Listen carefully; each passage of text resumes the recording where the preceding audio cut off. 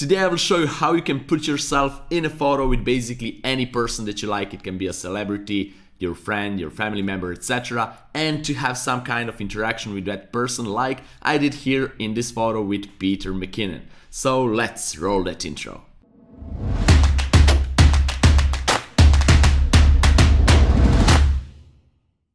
Hey guys, it's Nemanja and welcome to another fun episode.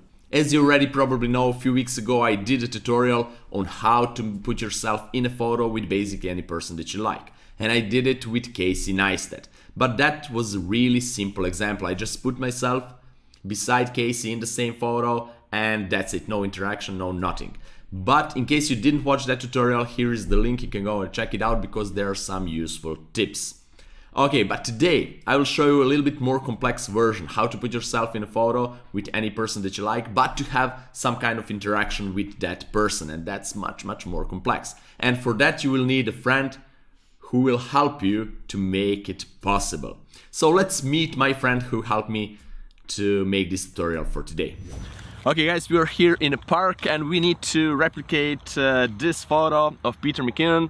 So we just adjusted the lens. It's 16mm wide angle lens. I hope that Peter used something similar here. So we need to replicate this and we need to match the pose. So this is my friend Peter and he will eat this donuts that is inside. You don't see it, but okay, let's match this pose.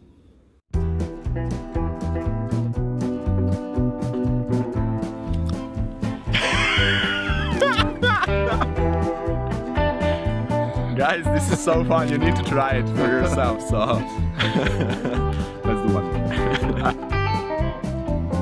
Alright guys, now let's go back to the studio.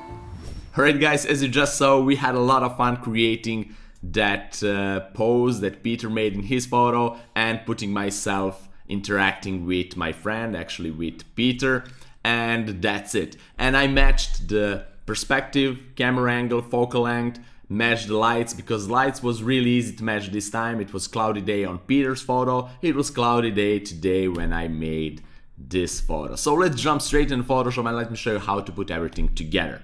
Okay guys, this is the final photo and let me show you how I did this. So let's go and open all the layers here. So this is where we started with. So this is my friend and myself interacting there. I taking the donuts from that bag, etc. So what I did first, I just cut out myself out of the photo. So I really nicely matched Peter's pose and the size, etc. So you need to do that several times, trials and errors, etc. until you're satisfied with the pose.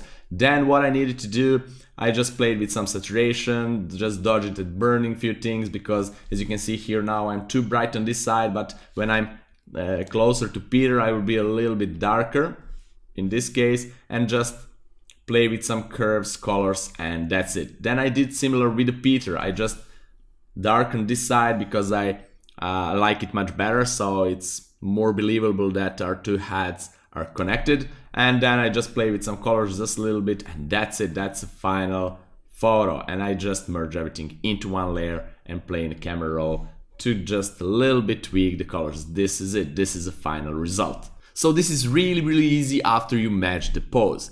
And of course the hardest thing here is to match the pose and to match the perspective. By perspective I mean the camera angle and the camera distance from the subject and the focal length of the photo you want to put yourself in it. So what lens is used on what focal length for making the original photo. So for that you need to go through some trials and errors, and that's a normal process, and even it can be fun. Or if you're more experienced, you will know that based on your experience. Alright guys, and here is another photo that we made today just for fun. It's nothing special, it's really easy. Again, Peter McKinnon, and I'm holding him while he is jumping. It's really simple to create a pose, it's really simple. Okay guys, so I encourage you to do this, to go through this process yourself, because it's a lot of fun. Today we had a lot of fun creating this photo manipulation, and you will learn a lot of things by doing this. So have fun making your version. And if you have any questions regarding to this episode, please let me know down there in the comments below. I will be happy to answer them. If you appreciate this episode, if you appreciate this content, press that like button, share it with your friends, and don't forget to subscribe if you're not already. Right guys, have fun and see you in my next fun episode. Bye bye.